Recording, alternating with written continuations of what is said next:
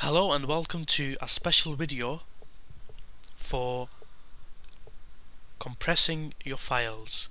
Now, when you have lots and lots of files on the internet, sometimes it's best to compress them, and what we can call is you can actually zip them. Now, this is done by a special software called WinZip. Okay, so you can actually download WinZip for free on the internet.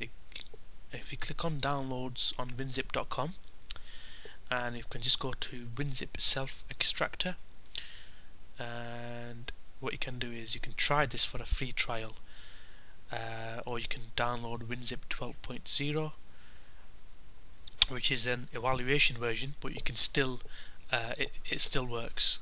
Okay, once you've downloaded this software to your desktop, to zip a file is pretty easy. Okay, I'm going to give you an example here. So for example, let's do this example here. We've got a file here, document in Word, and if I want to zip this file, I simply install the program WinZip, right click this, and I head over to add to archive. Okay, and once I'm on add to archive, I simply select the format I want. So in this case it's zip.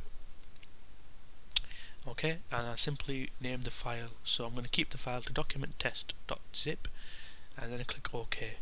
And as you can see, our file is compressed, and we can send this as a compressed file.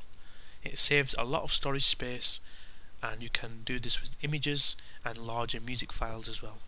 Thank you for watching this video, and I hope you learned something new.